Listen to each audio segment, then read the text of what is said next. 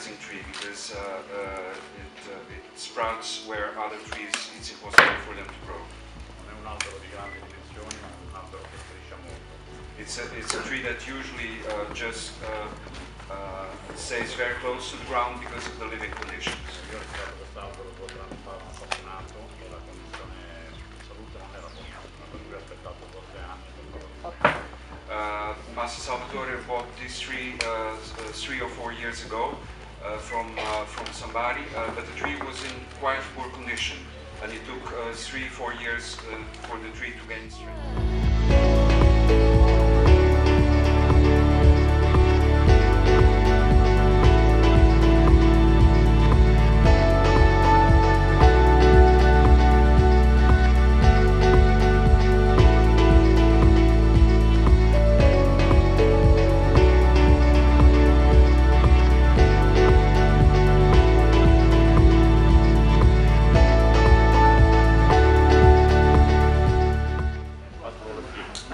And it's a juniperous kind that doesn't really like to be wired.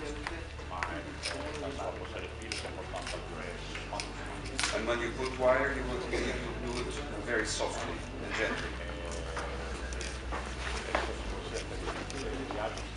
It's possible to make bends with the trunks and branches. But the needles will suffer because of drastic bending.